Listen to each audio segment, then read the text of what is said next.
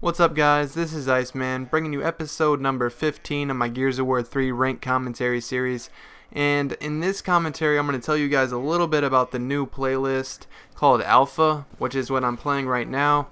It's a 4v4 MLG variant playlist, and in this playlist I believe the sawed-off is a pickup weapon, so it brings back that old school MLG feel to it. There's a hammer burst, but it replaces the bolt hock.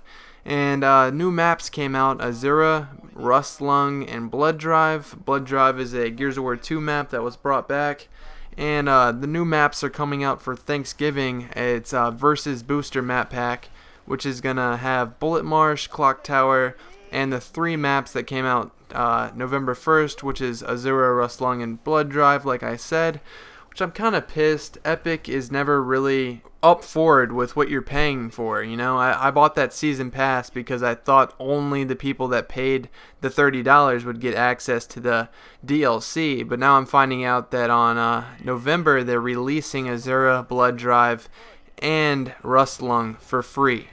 And actually releasing Bullet Marsh and Clock Tower for free too. So the people that paid nothing are getting 5 free maps.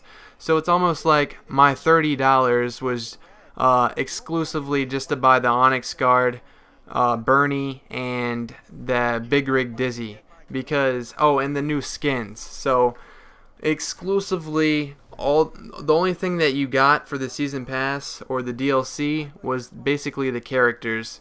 You got the characters and the maps early, basically. So I'm kind of a little pissed off about that. So hopefully the future DLCs actually hook up the people that actually spent their money. I do really like this alpha playlist, guys, but I really do wish that they would bring back a classic playlist, like where you spawn with only a Lancer or your choice of a hammer burst and you have to have Nasher. That would be really cool, like a good 5v5 classic GoW 1 playlist. Like, this is pretty much a GoW 1 playlist as it is with the 4v4, but I like the 5v5 feature with these maps because these maps are a lot bigger than Gears of War 1 maps. Especially on Azura and Sandbar, the maps are huge. I mean, even Hotel is pretty big for a Gears of War 3 map. It's definitely bigger than a lot of the GoW 1 maps, so I would like to see the Gears of War 3 maps have 5v5 once the classic playlist comes out, if they even do that. So that's one thing I would like to see happen. And just about an hour ago, Like Butter received a strike on his channel for a Halo Reach montage that it was posted over a year ago. And the video was even privated because it had a copyright strike, and he forgot about it. And today, actually about an hour and a half ago, he received a email from, or not an email, a message on YouTube where he couldn't even log into his account. It made him take a quiz, a multiple choice quiz, before he could even get into his account, and added a strike to his channel. So, and it actually deleted the video from his channel just right away. He couldn't edit the video or anything. It was just removed completely off his channel. So I'm glad he gave me a heads up about that, because it seems that UMG, which is I think Universal Music Group or something like that, is cracking down hard, and they're messing up a lot of people's channels lately. So I went ahead and removed 19 montages on my channel. All my old school Gears of War 1 montages that had over 200,000 views. I removed the It's Milk Bone and Always Trigger Happy 1v1s. Those all had over 100,000 views. I'm going to be uploading those montages on a YouTube channel that doesn't have a partnership. And as you can see right now, I'm fast forwarding because we were playing on the alpha playlist versus a clan, I believe. So we're playing really smart, and I believe they told me to lay back and control Digger to keep them from maintaining power weapon. Oh, and also in the alpha playlist, the weapon respawn is about 3 minutes. It's definitely a lot longer, so it really makes you prioritize your shots and make sure that you don't waste your shots. So if you guys are going to be playing the alpha playlist, don't waste your ammo. If you pick up boom, make every shot count, because it's going to take a lot of time for that weapon to respawn, because I literally sat there for a good 2 minutes waiting for that gun to come back because I thought it was the 30-second respawn. And I believe I go 13-3 this gameplay, and I do really well.